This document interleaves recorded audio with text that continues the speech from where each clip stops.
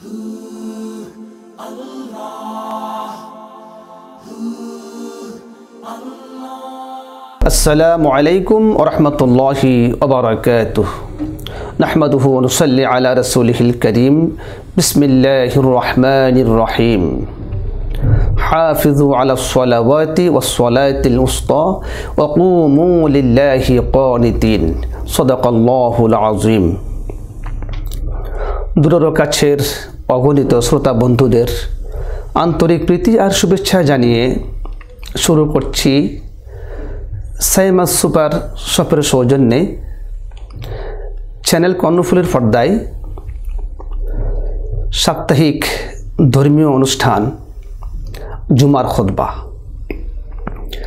আজকের খোদবার আলোচ্য বিষয় হচ্ছে পবিত্র নামাজের গুরুত্ব ও নামাজের ফজিলত।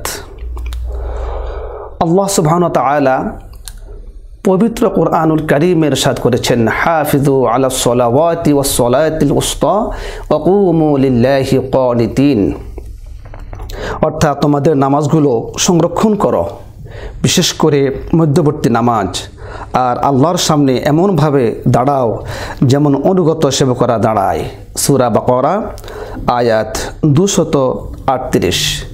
অন্যদিকে নবী করিম সাল্লাল্লাহু আলাইহি ওয়াসাল্লাম ইরশাদ করেছেন, মান তারাকা সালাতাম মাকতুবাতাম মুতাআম্মিদান ফাকাদ বারিআত মিনহু যিম্মাতুল্লাহি আযজা ওয়া জাল্লা, অর্থাৎ যে ব্যক্তি ইচ্ছাকৃতভাবে ফরজ নামাজ ত্যাগ করল তার উপর হতে মহান শক্তিধর আল্লাহ তাআলার জিম্মাদারি মুক্ত হয়ে গেল। রাওয়াহু আহমদ। ইমাম বাইহাকি সনদ সহ বর্ণনা করেন, হযরত ওমর ফারুক রাদিয়াল্লাহু তাআলা আনহু বলেছেন, জনক ব্যক্তি রাসূলুল্লাহ সাল্লাল্লাহু আলাইহি সাল্লামের নিকট উপস্থিত হয়ে বলল, ইয়া রাসূলুল্লাহ সাল্লাল্লাহু আলাইহি ওয়াসাল্লাম, ইসলামের কোন কাজটি আল্লাহর নিকট অধিক পছন্দনীয়? তখন রাসূলুল্লাহ সাল্লাল্লাহু আলাইহি সাল্লাম বললেন, নামাজ, নির্দিষ্ট সময়ে তা আদায় করা। যে নামাজ ত্যাগ করলো তার কোনো দিন ধর্ম নেই, আর নামাজ হচ্ছে দিনের ভিত্তি।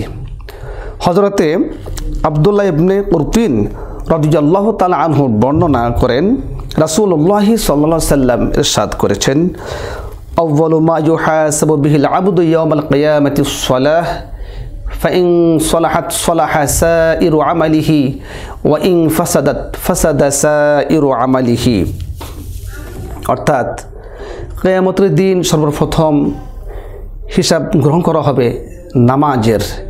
যে ব্যক্তি নামাজের হিসাব দিতে সক্ষম হবে সে সকল আমলের হিসাব দিতে সক্ষম হবে। যে ব্যক্তি নামাজের হিসাব সন্তোষজনকভাবে দিতে পারবে না সে কোনো আমলের হিসাব দিতে পারবে না। সুপ্রিয় শ্রোতা, এই হাদিসের আলোকে আমরা জানতে পারলাম যে আসলে যে যতক্ষণ পর্যন্ত নামাজ আমি আদায় করব না পরিপূর্ণভাবে, যতক্ষণ পর্যন্ত নামাজ আমার আদায় হবে না ততক্ষণ পর্যন্ত আসলে আমার অন্য অন্য আমল দিয়ে কোনো কাজ হবে না, কোনো লাভ হবে না। যতই আমি দান খয়রাত সদকা করি না কেন, আমার থাকতে হবে আগে নামাজ।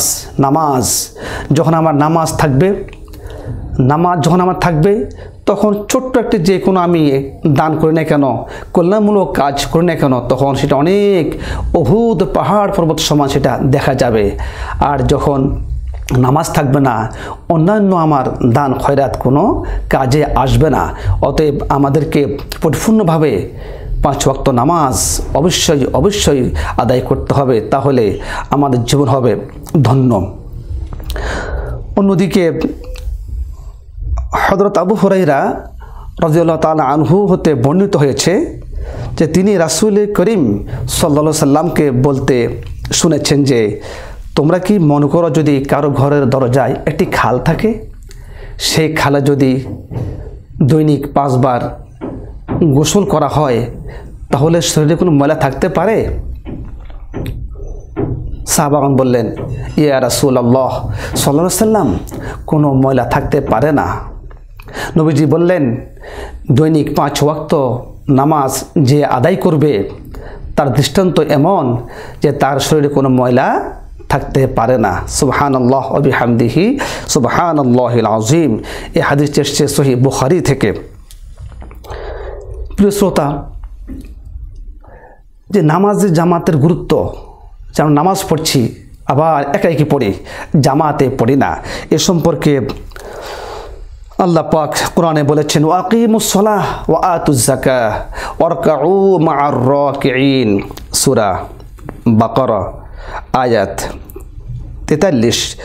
এখানে বলা হয়েছে যে তোমরা নামাজ কায়েম করো, যাকাত দাও এবং রুকুকারীদের সাথে রুকু করো, অর্থাৎ যারা আমার সামনে অবনত হচ্ছে তাদের সাথে তোমরাও অবনত হও। সূরা বাকারা।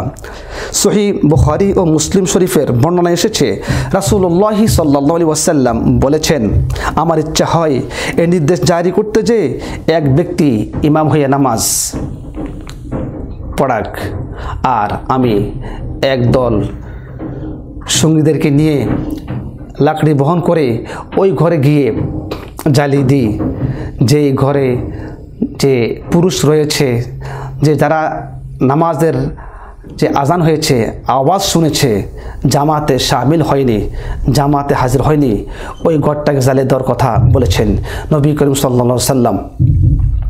তাহলে যেখানে এত বড় কথা নবীজি বলেছেন, আসলে পৃথিবীর অন্যান্য কোনো কাজের জন্য, অন্য কোনো বন্দিগির জন্য এইভাবে যে ঘর আগুন ফুরিয়ে দেওয়ার জন্য বলেছেন, অন্য অন্য ইবাদত এভাবে কিন্তু বলা হয়নি, একমাত্র নামাজের জন্য এই কথা বলেছেন।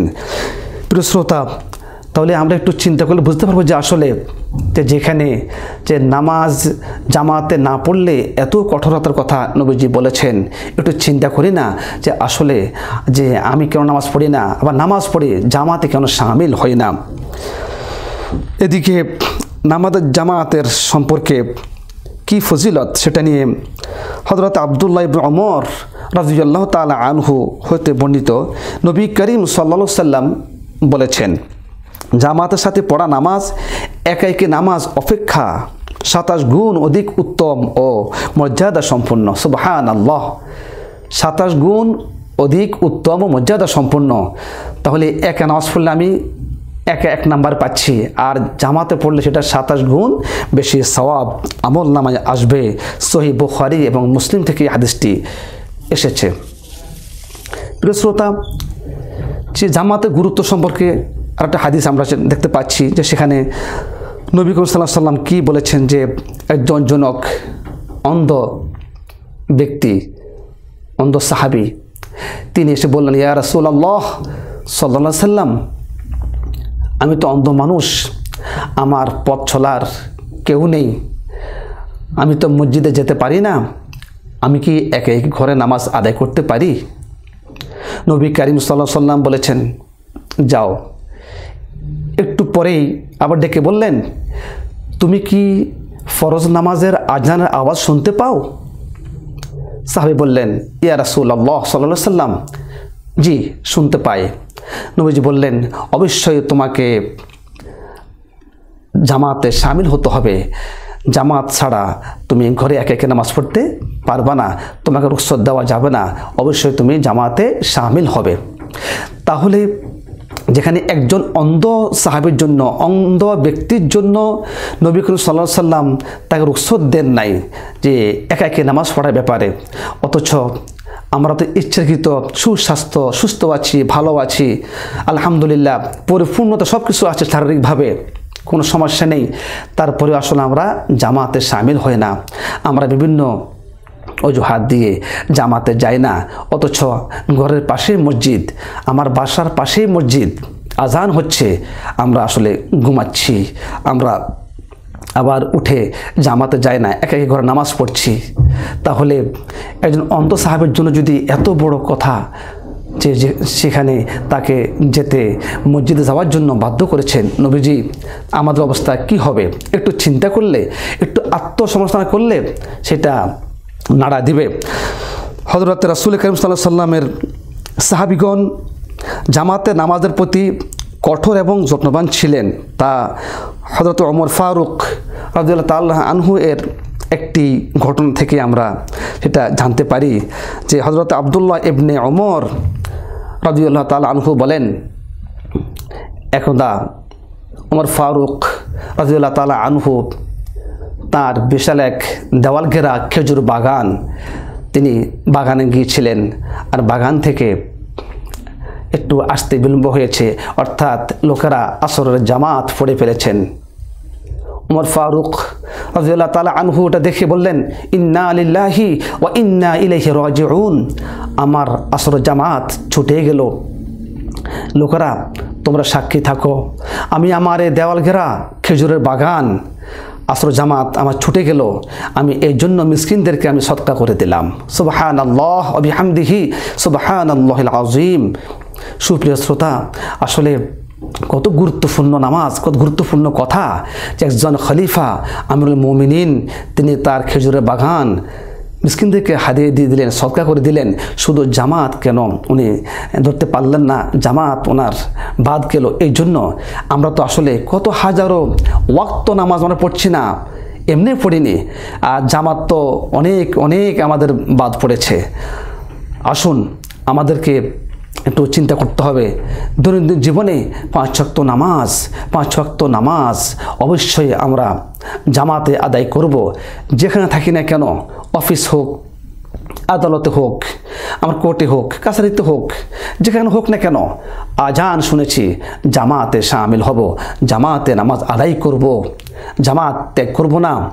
এবং অতীত জীবনের জন্য আল্লাহর কাছে আমরা ক্ষমা চেয়ে নেব, আল্লাহ গো তুমি আমাদেরকে ক্ষমা করে দাও, আমরা তো ভুল করেছি, অনেক নামাজ আমরা ছুটে গিয়েছে, আল্লাহর কাছে আমরা রোনাজারি করে সেটা চেয়ে নিব, তাহলে আমাদের জীবন হবে ধন্য। নামাজের মাধ্যমে ব্যক্তি, পরিবার, সমাজ, দেশ, জাতি সব কিছু আসলে আল্লাহ পাক নিরাপদে রাখবেন। নামাজ আছে, শান্তি আছে। নামাজ নেই, আসলে ব্যক্তিরও শান্তি নেই, পরিবারও শান্তি নেই, দেশও শান্তি নেই। আসলে নামাজ থাকলে সেখানে আল্লাহর রহমত আসবে ইনশাআল্লাহ, কোনো সন্দেহ নেই। তাই আসুন আমরা দৈনন্দিন জীবনে 5 ওয়াক্ত নামাজ জামাতে আদায় করব, নামাজ আর ছেড়ে দিব না, ফরজ নামাজ আর ছেড়ে দিব না। আল্লাহর কাছে আমরা ক্ষমা চেয়ে নিব, আল্লাহ তুমি আমাদেরকে ক্ষমা করে দাও। আমাদের মা বাবা, ভাই বোন, আত্মীয় স্বজন, মাই মুরব্বী, ওস্তাদ, আমাদের মুরব্বীজন যেখানে আল্লাহ আছেন, যারা ইন্তেকাল করেছেন তাদেরকে তুমি মাফ করে দাও। যারা বেঁচে আছেন সুস্বাস্থ্য দান করো, হায়াতান তয়্যিবা দান করো। আল্লাহর কাছে আমরা এভাবে চাবো, চাইলে আল্লাহ আমাদেরকে দেবেন, কোনো সন্দেহ নেই। আমাদেরকে 5 ওয়াক্ত নামাজ ঠিকভাবে আদায় করতে হবে, যাতে কাজা না হয় সেদিকে আমাদেরকে দৃষ্টি দিতে হবে। যা শুনলাম, হাদিস শরীফ থেকে যা জানলাম, আল্লাহ পাকের কোরআন থেকে যা আমরা জানলাম, ব্যক্তির জীবনে আমাদেরকে আমল করতে হবে। শায়ের বলেছেন, আমল সে জিন্দগি বনতি হয়, জান্নাত বি জাহান্নাম বি, ইয়ে খাকে ফিতরত মে না নুরি হয় না নারী।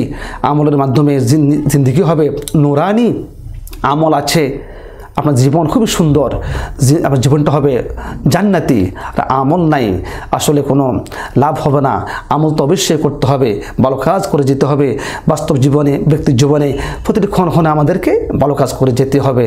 আমরা আল্লাহ তাআলার কাছে সেটা আমরা চেয়ে নিব ইনশাআল্লাহ। সুপ্রিয় শ্রোতা, আমরা দৈনন্দিন জীবনে 5 ওয়াক্ত নামাজ আদায় করব ইনশাআল্লাহ। আমি আদায় করব, আমার ছেলে, আমার নাতি, আমার বাবা, আমার ভাই, আমার বন্ধু, আমি সবাইকে 5 ওয়াক্ত নামাজ পড়ার জন্য দাওয়াত দিব। আমাদের কাজ হলো ইনফরমেশন দেওয়া, নামাজ কায়েম করা। যেহেতু আকিমুস সালাহ ওয়া আতুজ যাকাত বলা হয়েছে, নামাজ কায়েম করো অর্থাৎ প্রতিষ্ঠা করো এবং যাকাত দাও। যাকাতের কথা আসছে, আসলে যখন আমরা যাকাতের তৌফিক হবে, আল্লাহ পাক যখন তৌফিক দিবে অবশ্যই আমরা যাকাত দিব। যেহেতু কোরআন কারীম আল্লাহ পাক সেটা বারবার বলেছেন, আকিমুস সালাহ ওয়া আতুজ যাকাত, এটা বলেছেন। আর বলেছেন অরকাউ মা'র রাকিঈন, তোমরা রুকুকারীদের সাথে রুকু করো। সুবহানাল্লাহ ওয়া বিহামদিহি সুবহানাল্লাহিল আযীম। সুপ্রিয় শ্রোতা, আমরা এখন একটু মাসালাতে যাচ্ছি, সেটা হচ্ছে পবিত্র নামাজের ওয়াজিব।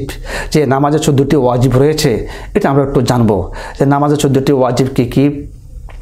আলহামদুল শরীফ পুরা পড়া, আলহামদুল শহীদ সূরা মিলানো, রুকু সিজদা দেরি করা, রুকু থেকে সোজা হয়ে খাড়া হওয়া, দুই সিজদার মাঝখানে সোজা হয়ে বসা, দরমিয়ানি বৈঠক, উভয় বৈঠকে আত্তাহিয়াতু পড়া, ইমামের জন্য কেরাত আস্তে বা জোরে পড়া, ভিতরের নামাজে দোয়ায়ে কুনুত পড়া, দুই ঈদের নামাজে 6 তাকবীর বলা, প্রত্যেক ফরজ নামাজের প্রথম 2 রাকাতে কেরাত পড়া, প্রত্যেক ফরজ নামাজের ওয়াজিবগুলির তারতিব ঠিক রাখা, প্রত্যেক ফরজগুলির তারতিব ঠিক রাখা, আসসালামু আলাইকুম বলিয়া নামাজ শেষ করা। এই 14টি ওয়াজিব আমাদেরকে মনে রাখতে হবে, কারণ যখন নামাজ পড়ব যদি ওয়াজিব ছুটে যায় তাহলে আমার সেজদা সুহু দেওয়া লাজিম, জরুরি। এটা আমরা একটু মনে রাখবো। আল্লাহ পাক আমাদেরকে নামাজ, আরকান হাকাম এবং নামাজের ওয়াজিব, সুন্নাত সব কিছু পরিপূর্ণভাবে আদায় করার আল্লাহ পাক তৌফিক আমাদেরকে দান করুন। আমরা বলি আল্লাহুম্মা আমিন। আমরা অনুষ্ঠানে প্রায় শেষ প্রান্তে চলে এসেছি। শ্রোতা বন্ধুরা, আমরা যেখানে বসে এই প্রোগ্রাম দেখছি, আল্লাহ তাআলার কাছে আমরা দোয়া করব, বিশেষ করে দেশের জন্য, দশের জন্য এবং মুসলিম মিল্লাতের জন্য আমরা দোয়া করব। সবার সুস্বাস্থ্য আমরা কামনা করব। আল্লাহ তাআলা যেন আমাদেরকে সুস্বাস্থ্য দান করেন, শান্তিতে রাখেন। সে সাথে চ্যানেল কর্ণফুলী কর্তৃপক্ষ অনেক কষ্ট করে সাপ্তাহিক জুমার খুতবা এই অনুষ্ঠানটি জনগণের দ্বার প্রান্তে পৌঁছাবার জন্য চেষ্টা করছেন। আল্লাহ তাআলা তাদেরকে নেক তৈবা দান করুন। আমরা আজকে এখানে শেষ করছি। আগামী অনুষ্ঠান দেখার আমন্ত্রণ জানিয়ে আজকের মতো এখানে শেষ করছি। আল্লাহ হাফিজ। আসসালামু আলাইকুম ওয়া রাহমাতুল্লাহি ওয়া বারাকাতুহু।